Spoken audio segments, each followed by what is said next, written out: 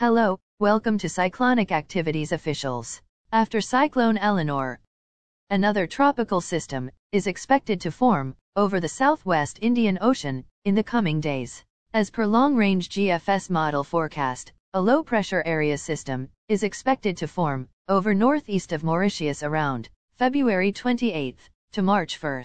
As per the track is concerned, this LPA system is expected to travel in a southwestwards direction and become a tropical depression around 2 or March 3.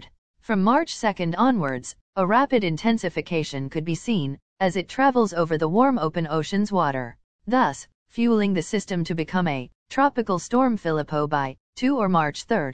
More intensification is expected as the system travels over the southwest Indian Ocean towards its landfall.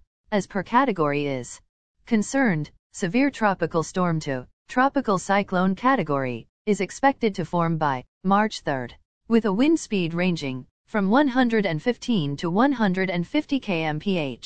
As per estimated landfall is concerned, this system's track is still not yet confirmed, and as per estimation, it could either head towards Mauritius and Réunion region, or directly head towards Madagascar around March 4.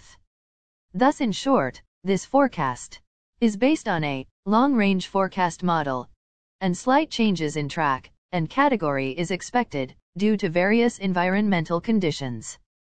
Hence, we are looking forward towards the LPA system, which is expected to form around March 28.